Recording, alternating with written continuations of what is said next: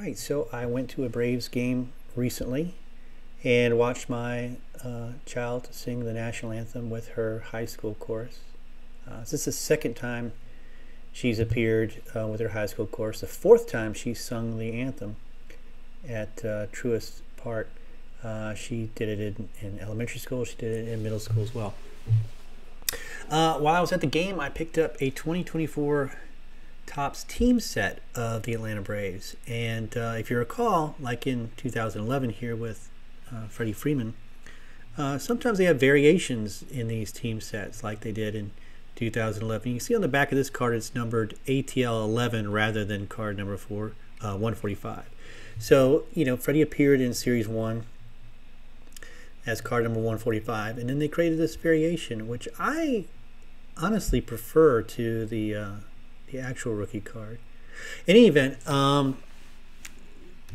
2024 Topps Series 1 came out months and months ago, and there's quite a few players that appear in Series 1 that also appear in the team set, but there's also some omissions. And certainly none of the leaders cards, certainly none of the multiplayer cards, but some of the others appear in the team set, and some of them I'm wondering if we're seeing like a preview of Series 2, or whether some of these cards are going to have different variations in Series 2. So let's just walk through a few of them. So the card of Ronald Acuna Jr. appeared in Series 1, and it looks the same. You know, the card number is ATL 1. It's the only distinction. The same applies to Spencer Strider in card number 2. Ozzie Albies does not appear in Series 1, so I'm wondering if this will be the card we see in Series 2. I like it. I think it's an interesting picture.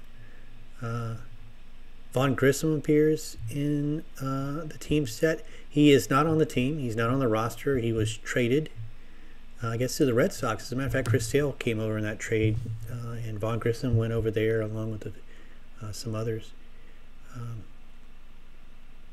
Chris Sale actually ended up starting the game that I watched, that my child sang the national anthem in, and Vaughn Grissom played in that game as well, too, for the Red Sox. So maybe we'll see that image, and he'll just be in a different uniform. Either they'll Photoshop the Red Sox jersey over that uniform, or they'll have a new picture. This is Austin Riley. He was not in Series 1, but he's ATL 13 in the team set. And here's Eddie Rosario, who also is not on the Braves roster. I'm not even entirely sure where he's playing anymore. I think he was a free agent, so I'm not sure where he ended up. And AJ Minter, of course, is on the 40-man roster currently. And Colby Allard. This was puzzling. I really did not expect to see him in the team set. He's not on the roster. I'm not sure he's even on a staff anywhere in baseball at the moment. And this is Raisel Iglesias, who is our closer. So I'm glad they included him in the team set, because he's obviously very integral into the current roster. But you can see it's he didn't appear in Series 1, so perhaps this will be the image they select in Series 2. I think it's a good one. I would really be interested in picking up this one. You know, that photo image variation without any of the logos and without the borders and what have you. So this is what the team set looks like, and you know, the entire first row and the first 3 cards in the second row, as a matter of fact, they all appear in Series 1. The rest of the cards are unique to this set at the moment. We'll see in Series 2. A couple other 2024 sets worth looking at really briefly. This is Topps Big League. It's a very peculiar set. It has a mix of common cards like this of Ronald Acuna Jr., the lower numbers. And then they have these what they call uncommon foil cards. They're slightly more scarce, but Ozzie Albies is one of those cards. Then they have these what they call rare blue foil cards. I'm not entirely certain how rare they are. It didn't seem that difficult to pick up. This is Austin Riley. He was one of the blue, rare blue foil cards as well.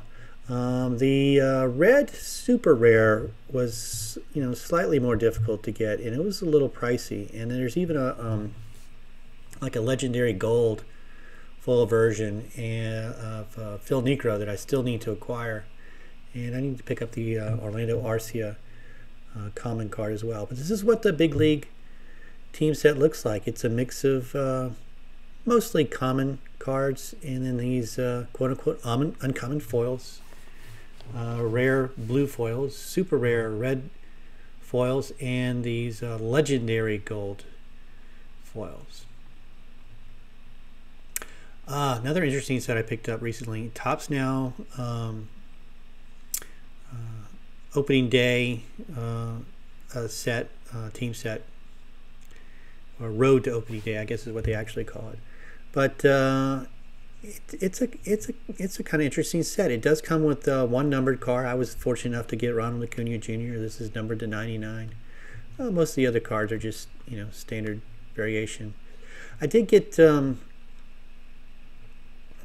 you also get like 2 bonus cards. I think just 2. I know I've gotten 2 thus far. I got Max Fried and Travis d'Arnaud, and hopefully, I think that's part of this presentation, so we'll see that in just a second. But the cool part of this is, you know, you get to get some first cards of players that are new to the team, like Chris Sale. Now, the spring training jerseys and hats and everything were a little unique from our typical uniforms, so it's a little unusual to see them with the red caps and those unusual blue shirts. But this is one of the bonus cards I was talking about. You see it's numbered a little differently, ODB6. And I guess each team had at least 2 bonus cards. And these were sent to me after I got the opening day team set. And they actually arrived independently of one another. So I got card 6 and then I got card 7. But this was a good game that Max Fried pitched. They called it a Maddox, which kind of amused me because I think he only threw 92 pitches. But he actually got pretty deep into the game. I guess he went 6 or 7 no-hit innings, and then I guess it was 6. And then regrettably, we gave up the no-hitter with 2 outs in the 9th inning and a home run. But luckily, we held on to the game and still defeated the Mets. But this is the team set, the opening day team set. And you can see Chris Sale is a new addition. The rest are kind of mainstays. So they hit the, you know, the highlights on the team, and then they threw in AJ Smith-Shawver because, you know, he's a rookie card, and he was debatable whether he was going to be the 5th starter during the season. I think he's gonna get an opportunity to pitch a few times this season. This is 2024 Topps Heritage, and this is card number 1, and it's one of the short prints. They kind of did the short prints a little differently. They did them in the first 100 cards of the set. And this is an example of their MVP cards. This is Aaron and Mantle, of course. And this is Chipper Jones and Ivan Rodriguez as well. And this is what Ronald Acuna Jr.'s card looked like. And again, they used the same design. The color was a touch off, and I guess I'll show an example of that in a second. But I did like that they integrated the All-Star star as they did in 1975 as well. And here's what I'm talking about. The colors just weren't quite right. They all have a little bit too much yellow in them.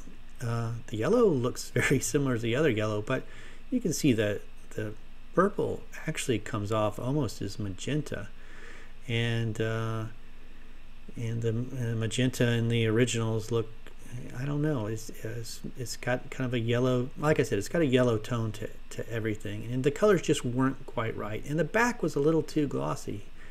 So they did mix and match the colors when they recreated some of the MVP cards. I do like how the new cards are sharper in registration, so you can actually make out the details of Aaron's face, and even to a certain extent Mantle's face, whereas in the originals in 1975 you can see it's very, very difficult to make out their faces. It's just very blurry.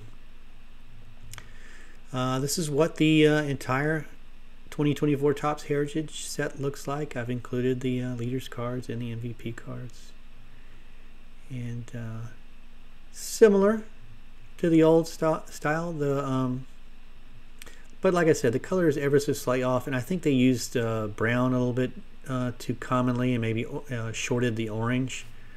I thought this is how the set actually appeared in 1975. So you can see the color variations are